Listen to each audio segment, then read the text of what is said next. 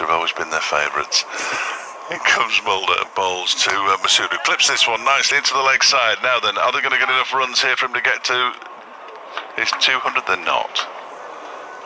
Mulder in and bowls to Masood, who drives out into the offside, into the ground, and Griff at the far end.